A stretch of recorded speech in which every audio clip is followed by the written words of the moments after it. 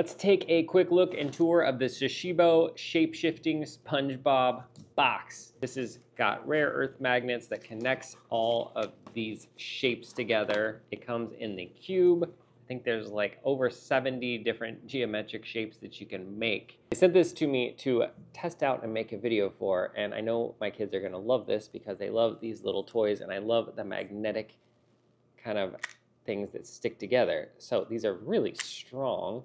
You can see that they kind of just come apart. It's kind of like fascinating how they all connect together. Wow. I expected these to all be separate, but they're actually one big piece, which is really fun. So as you go around, I thought it might be hard for like our 3-year-old to use because it might be a bunch of pieces, but actually this would be great for the car.